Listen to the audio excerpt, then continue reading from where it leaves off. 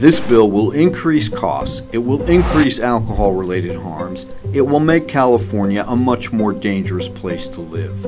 And strongly opposed to a state alcohol policy change that will affect not only my life, but the lives of tens of millions of people living in the greater Los Angeles area.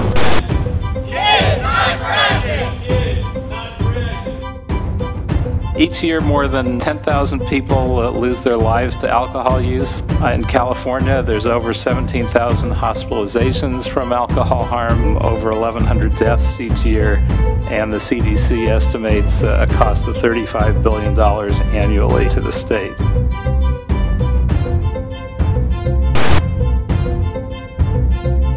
Local lawmakers not giving up the push to extend last call to 4 a.m. Why this bill just does not make sense.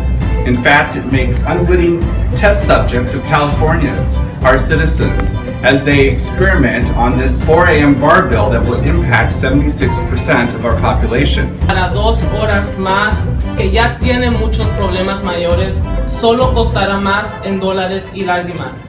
Realmente no lo necesitamos. Good state government would pass bills to reduce alcohol-related harms, not increase them.